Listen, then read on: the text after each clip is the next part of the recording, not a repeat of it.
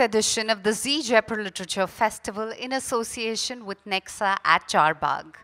We are delighted to introduce session 57, The Black Dwarves of the Good Little Bay.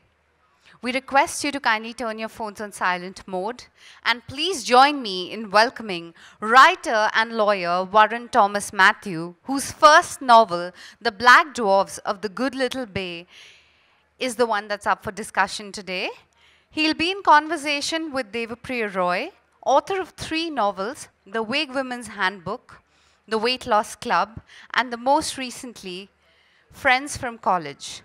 The book would be launched by third-term Member of Parliament from Thiruvananthapuram and best-selling author of 20 fiction and non-fiction books, Dr. Shashi Tharoor, recipient of the Pravasi Bharatiya Samman, Crossford Lifetime Achievement Award, and many more for his remarkable contributions to the literary world. Dr. Tharoor would unveil the book. Let's welcome the panel on stage with a huge round of applause. And we request Dr. Tharoor to kindly unveil the book. Request Devapriya and Varun ji to also accompany him.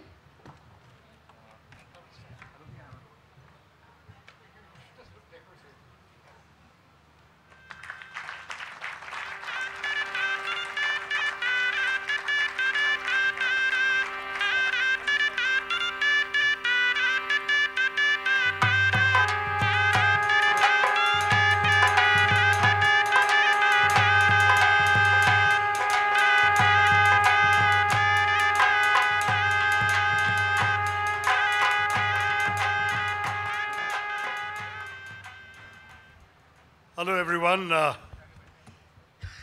This actually is a bit of a surprise for all of you, including me, because it was actually my friend and fellow parliamentarian Mahua Moitra who was supposed to launch The Black Dwarves of the Good Little Bay by Varun Matthew. But since she was called away for an urgent meeting, she asked if I would step in. And I have to confess, therefore, I'm launching a book I haven't read, but I've heard some really exciting things about. Many of you may have seen a wonderful review in Outlook magazine that describes the sort of dystopian Mumbai or post-Mumbai world in which everybody is living in something called the Bombodrome, a looming structure holding the millions of Mumbai with every futuristic comfort, tech-driven lives, synthetic vegetation, and of course, finely censored conversations. And that dystopia, described with a great deal of sympathy and at the same time challenged in the book, is Varun Matthew's invention. It's an idea that people, even in this kind of technocratic future, would be driven to rebel. And he has a civil servant, India's last remaining civil servant, by the very deliberately chosen name of Godse, who is the one who starts the Black Dwarves of the Good Little Bay. Black Dwarf, of course, is a reference to I'm trying to find the exact descriptions. I don't. These are the stellar remnants that cannot emit heat and light in astronomy, but still make their presence felt. So it's not a reference to short people who happen to be dark. It's actually about the Black Dwarves of astronomy, and here they are with their own citizen activism, as it were, trying to bring life back to what was Mumbai. There are very important themes in this book which I think make it particularly relevant as a tract for our times, because this monstrous, technically powered, theoretically perfect futuristic dome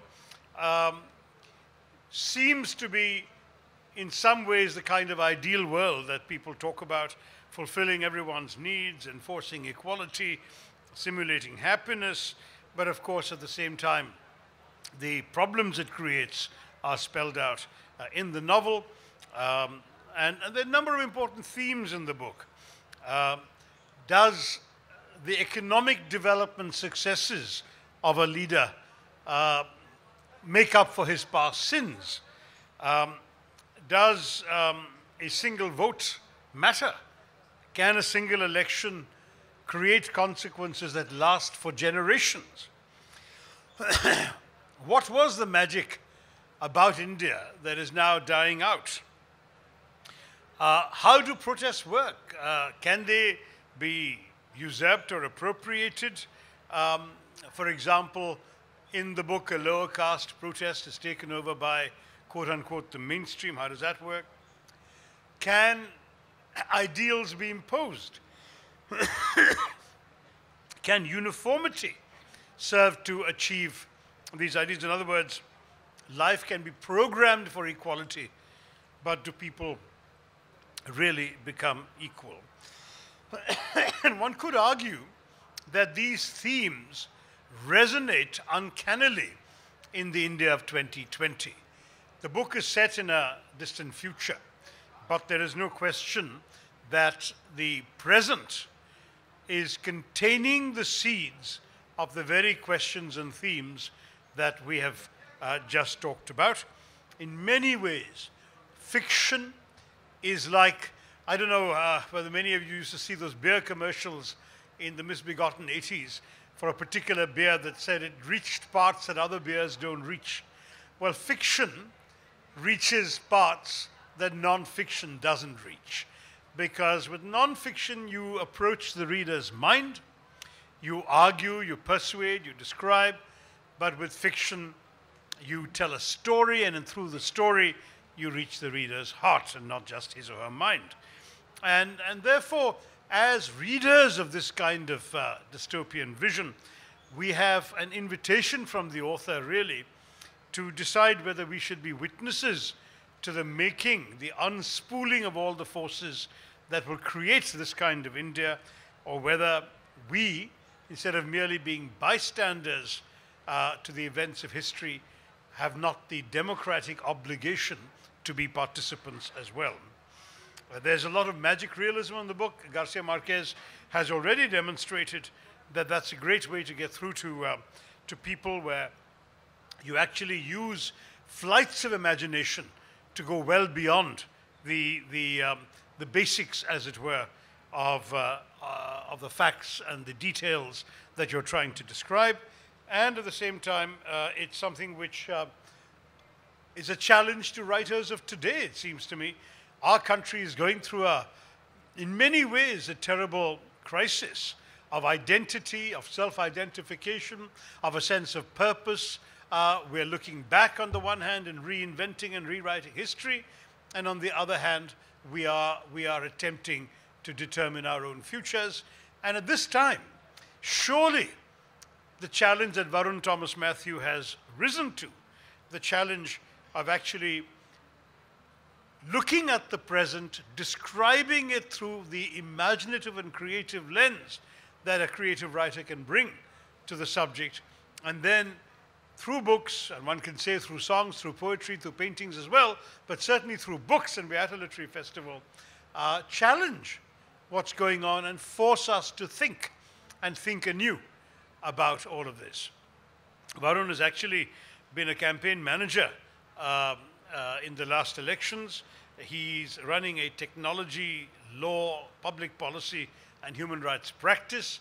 So he's somebody who in many ways knows whereof he speaks.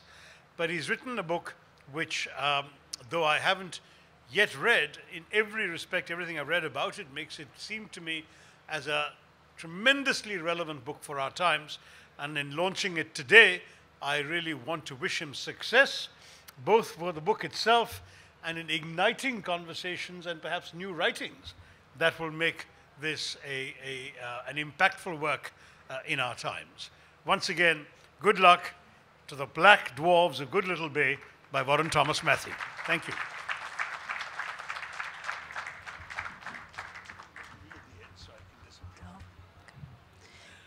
Hello. Good afternoon. The trouble with coming after Dr. Tharoor is that one's questions all become irrelevant. He says all the important things. I'm so sorry. You can say them better. I'm sorry, I said she can say them better. So you mentioned Marquez, and that is where I wanted to begin too. In his Nobel acceptance lecture, Marquez said very movingly, he catalogued the disasters, the terrible violence that had happened in Latin America, and how a regular narrative could not do justice to it. And therefore, magic realism. That complex situation, I suppose, is upon us in India, and therefore the need for a very, very different way of telling the story of India today, which you've taken up, Matthew. Right. And Varun, I also wanted Dr. Tharoor, you to chip in, because when you were writing the great Indian novel, you did something like that. Yeah, well, I'd love to hear Varun on this. I should mention to the audience, I apologize, I have to go off and get ready for my own session, so I'll only be staying for about 10 minutes. But the two of them will engage with you in a conversation about Varun's book. And Varun, I think Devapriya has asked you a question that you are best positioned to answer. Did you feel that other methods of approaching this idea, you could have written a non-fiction book, like Future Shock or something, were inadequate to the story you wanted to tell or the warnings you wanted to issue? Right. The thing is, I think that fiction is a lot easier in terms of getting through to people. Non-fiction, while it's an amazing form and I owe a lot to it, it's often judged. It brings out biases even before it's read. And fiction gives you a certain amount of liberty. I also feel that fiction lasts a lot longer. Right. And there's a point that Devapriya brought up about Marquez. And in fact, Marquez's speech at the Nobel Prize was titled The Solitude of Latin America. Right. And there was so much about Latin America that had just escaped the history books, it escaped popular imagination. And to some extent, I do think that there's a solitude about India right now, in the sense that while, of course, civil society, all of the people here are doing wonderful things in terms of documenting what's going on, I think that there is a certain erasure of history that's happening at the very top.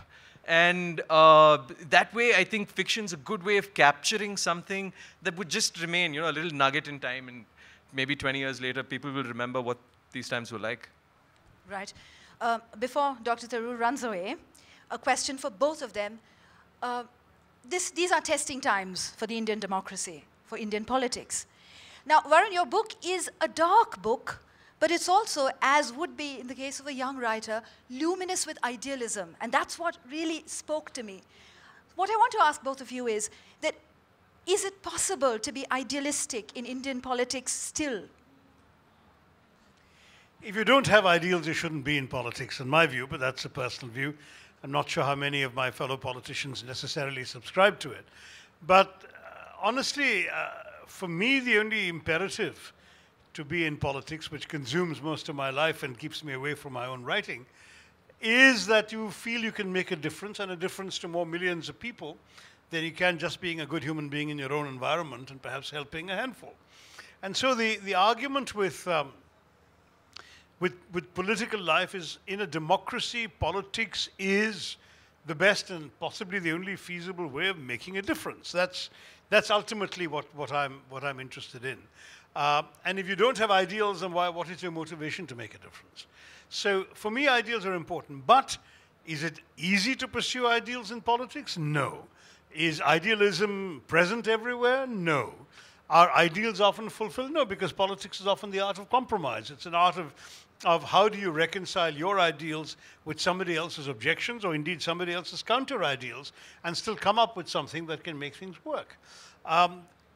Governance, and it's particularly difficult to say now because we're in opposition for some time, but when we were in government, we realized a lot of governance is between a bad choice and a worse choice, and deciding which is which. It's not that everything is just perfect and ideal and it's one ideal or a lesser ideal. No, it's very often that you feel, for example, that there's something you want to get done, but the forces that are entrenched in resistance to it are often far too powerful, even if your position is transcendently clear. I mean, a recent example in my own political career was my attempts to decriminalize homosexual relations, which I thought, in any case, the government had no business being in people's bedrooms, or their kitchens for that matter. But when I tried to push it, for the first time, we had a bill that was not even allowed to be introduced, not once but twice, by the vociferous hostility of the opposition, of the ruling party, the BJP. Until finally I said to those agencies that had come to me, you better go to the court. The only hope is the Supreme Court, because they're not susceptible to what politicians think their voters want. See, I was pretty sure that I wasn't going to lose an election over this. But clearly, very many people felt that opposing this is what their constituents wanted them to do. And this is where the whole question of democracy and how many ideals you can fulfill within democracy shows itself in stark relief. Right. Varun? So I have a very micro view of this. I managed a campaign during the 2019 elections.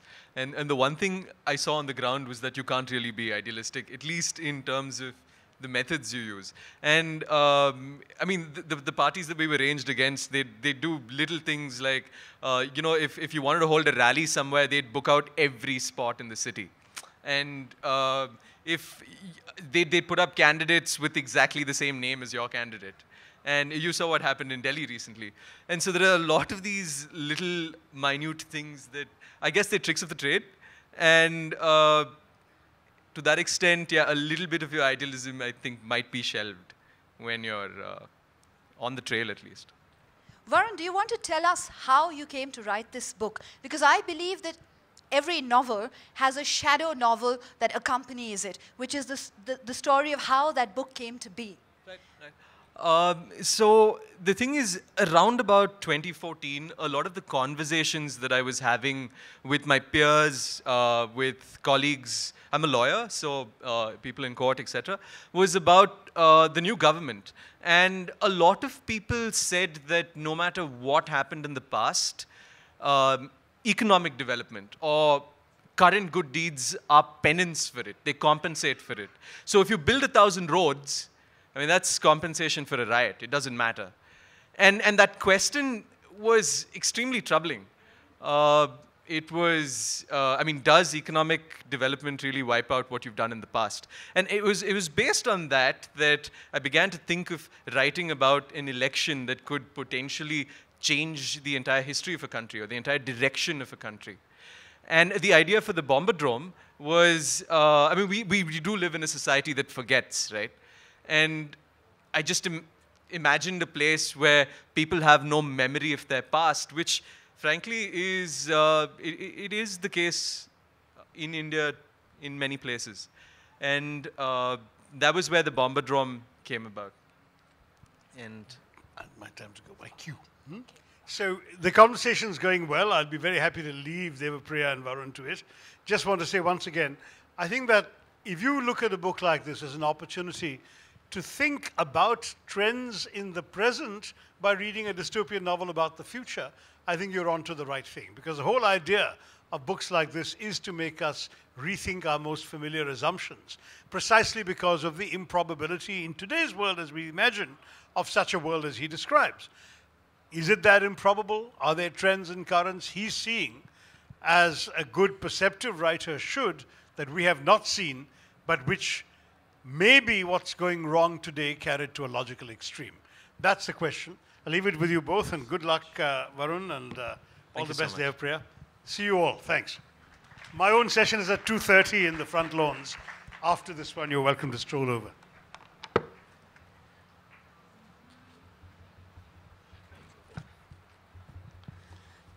You know, there's a character in this book called Saad. And Saad's strange, bizarre talent is that the stories Saad writes come to pass, right? So he is the protagonist, narrator, Godse's friend, childhood friend. And when I was reading the book, and after that, when I came and met Varun, I told him, you know what? You're Saad.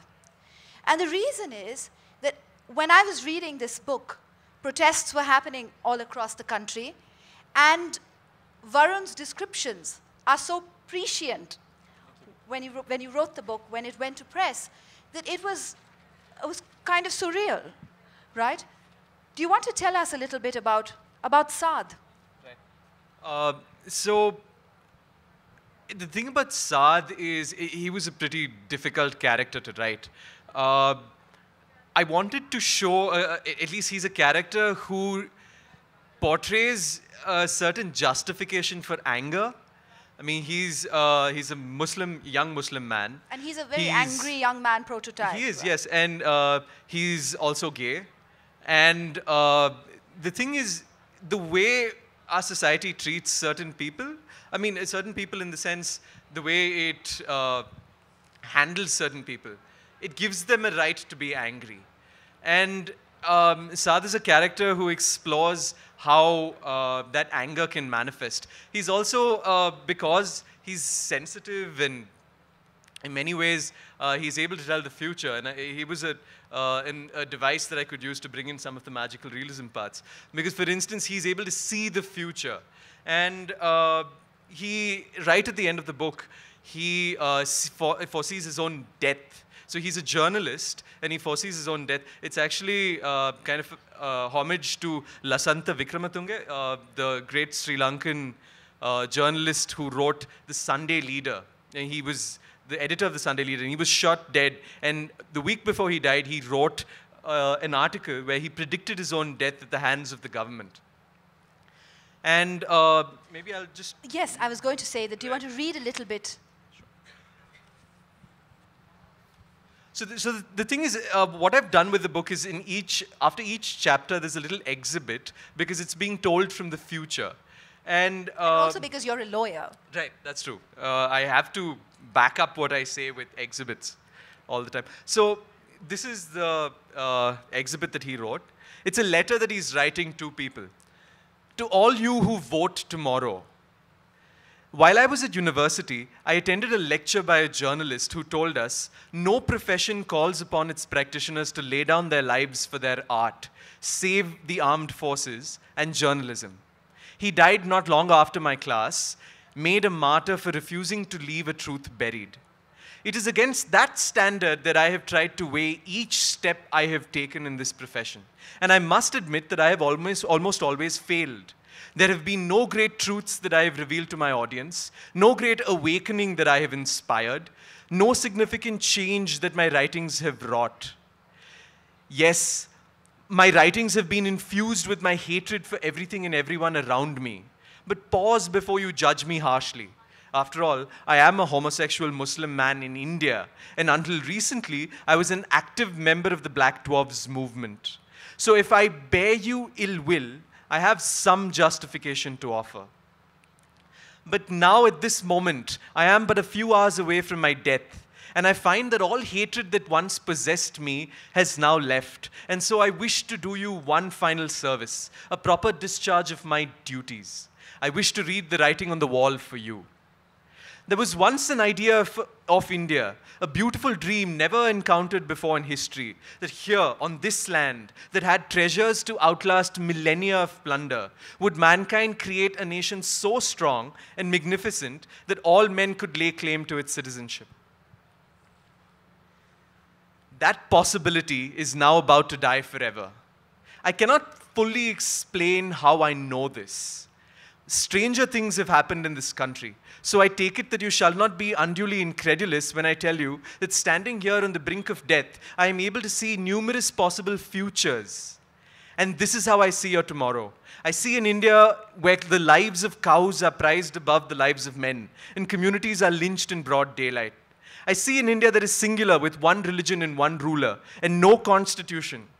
All diversity cleansed from our lands, and a single song sung repeatedly each day in unison.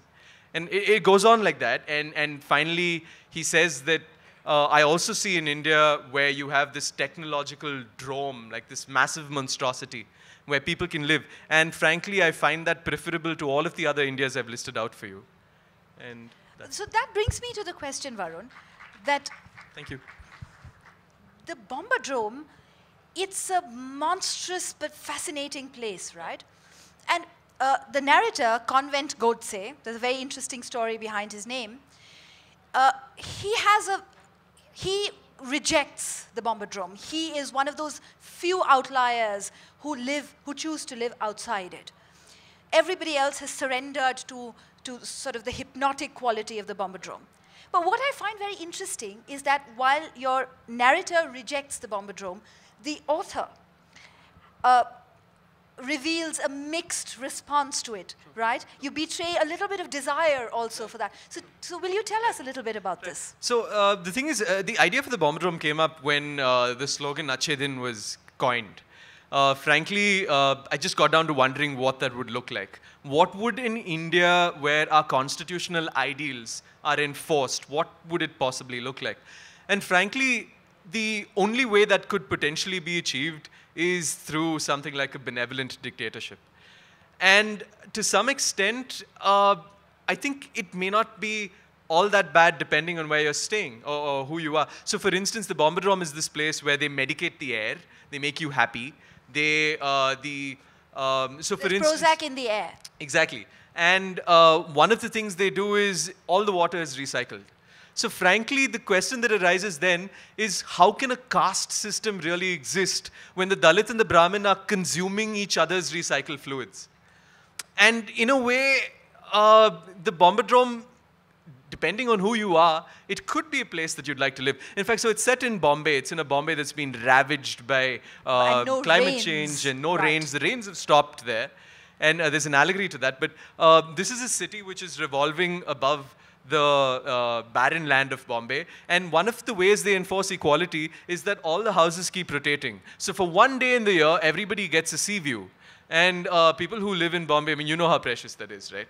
So frankly, I wouldn't mind living in the Bombadrome, at least for a while. But eventually, you lose all agency and you lose all Absolutely. sense of history. And also, it's kind of artificial. So something I found very interesting is when you go to pray somewhere, your religion doesn't matter because around you, you only see people you want to see. Right.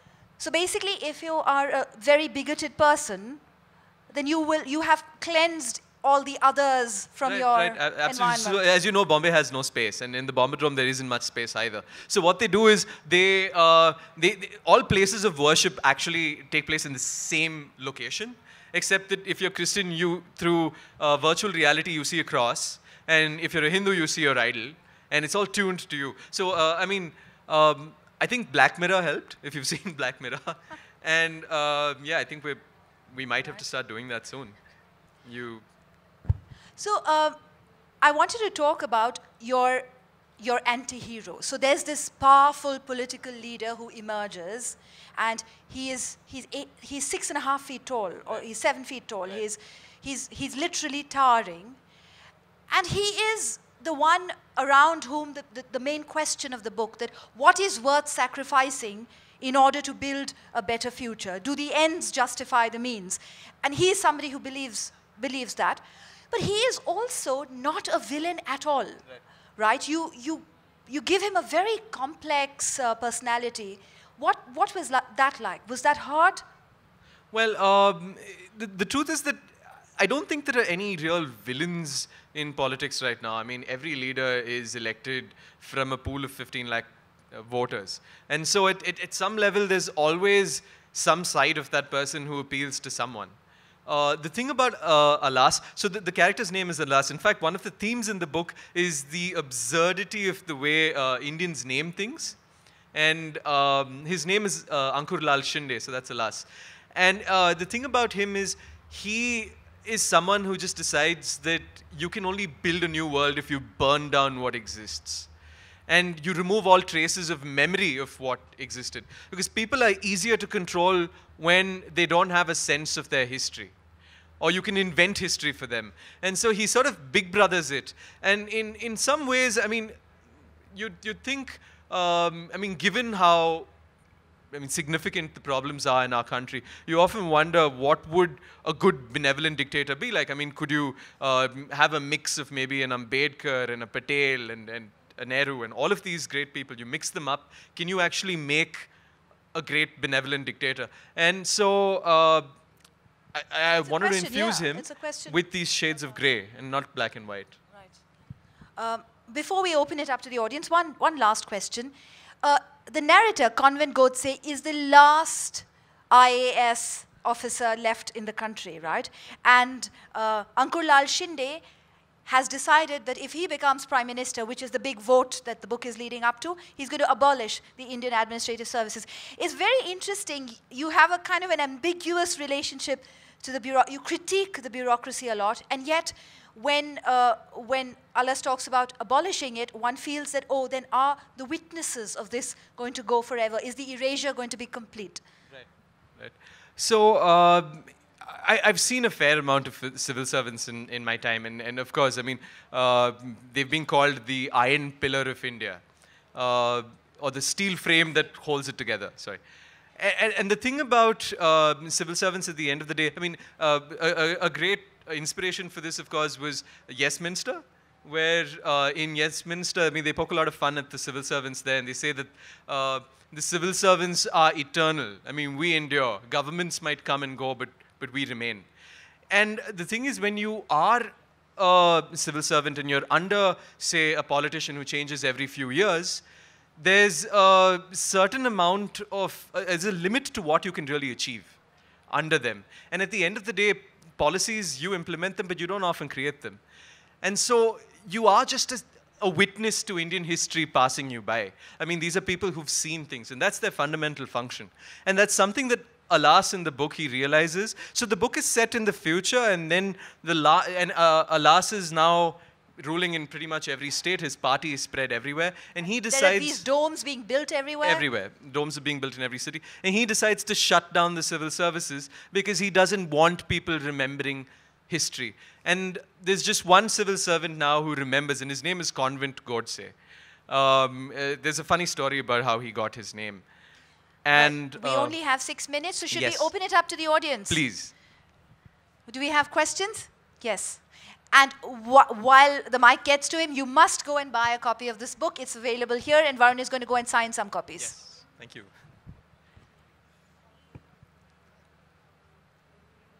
Hi, my name is Yagya, and I think there's an underlying paradox with every utopian world, that every utopia is a dystopia. People get saturated after a while, there's no conflict left. So my question is it really necessary to have an utopian world? And if we have that, how do we save it from becoming a dystopian one? That's an excellent question. The thing is, I do think that we need to have a utopian ideal that we can reach towards. But you're absolutely right. I mean, it's always going to fall apart at some point. In fact, if you look at like two of the greatest dystopian novels of our times, not our times, but all time, George Orwell's 1984 and Aldous Huxley's A Brave New World, it's a very beautiful contrast that he creates, right? Orwell creates this dark, grey, controlled world, and Huxley creates this wonderful, amazing, pleasure-filled world. And you find that both of them are probably going to last. Of course, Aldous Huxley's might last a little longer because people are supposedly happy. And yeah, it depends on exactly how you view your utopia. But I think we need to be able to reach towards an ideal. So. And what he said, I think creativity and conflict have a deep link, right? And with the end of creativity, with the end of imagination, which a place like this will engender, is where... True. Absolutely. Another question somewhere? Right at the back.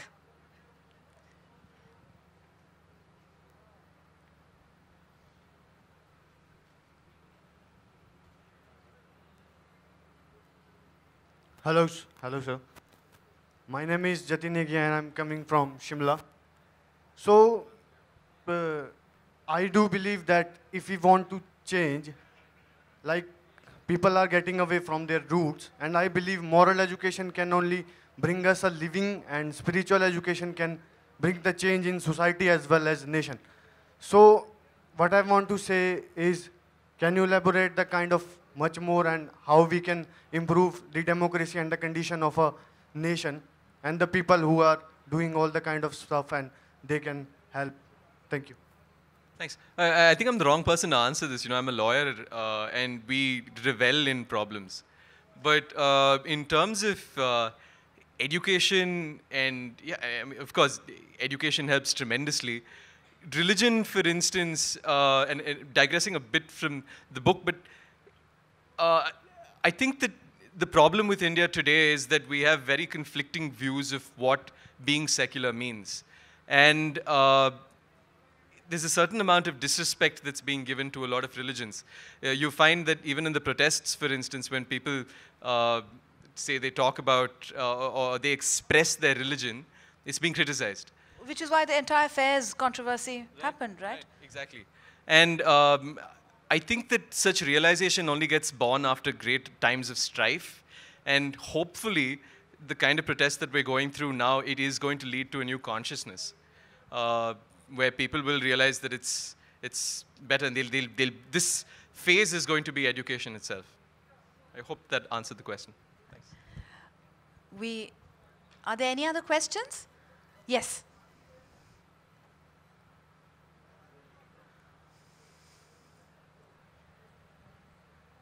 You have used 3 times or more than 3 times the word benevolent dictatorship. Right.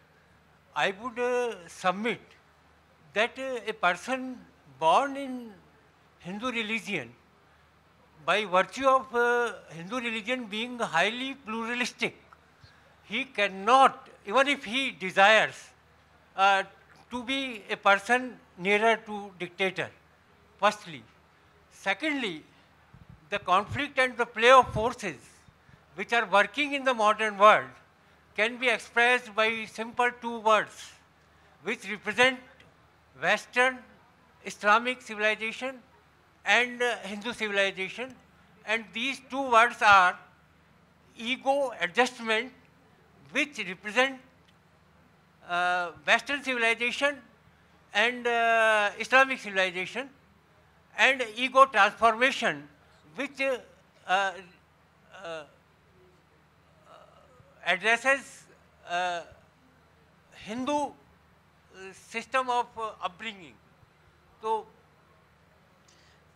you are right that you said that a new sort of consciousness is developing.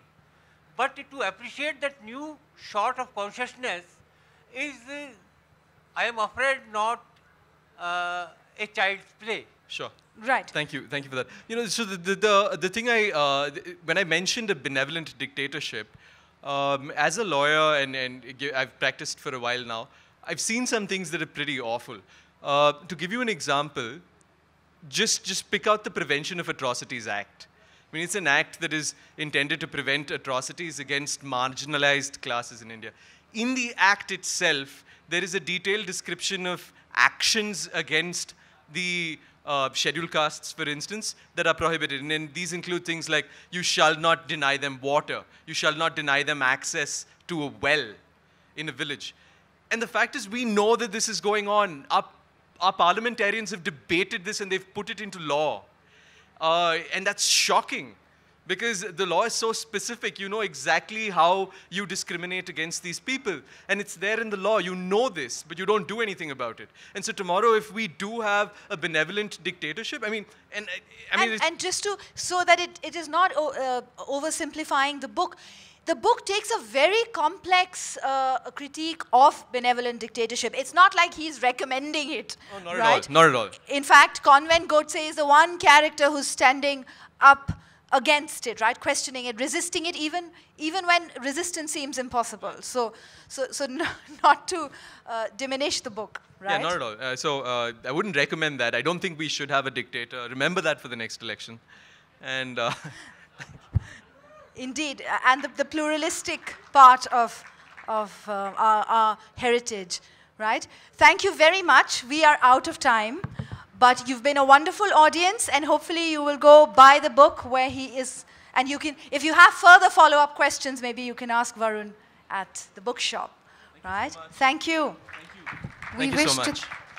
We wish to thank Varun Thomas and Devapriya Roy for this very enriching and gripping session. Kindly note that the authors will be available to sign their books at the book signing desk. It's right in front of, right at the entrance of Charbagh. And Varun, I believe, will be available for interaction there as well. The books are available at the bookstore. Please help us in keeping the venue clean and dispose any waste items in the bins placed all across Diggy Palace. The festival brochure and flyer with the full program are available for purchase at the JCB Prize for Literature bookshop managed by Full Circle. You can also grab a copy of your favorite book while you're there. Do book tickets for the music stage. That's tonight at 6:30 on, it's at Clark Samir, 6:30 onwards. The next session at Charbagh is session number 60, Asia Rising. It'll begin shortly. We request the audience to kindly occupy the front rows first. There are quite a few vacant chairs that I can see that can be filled up. Thank you.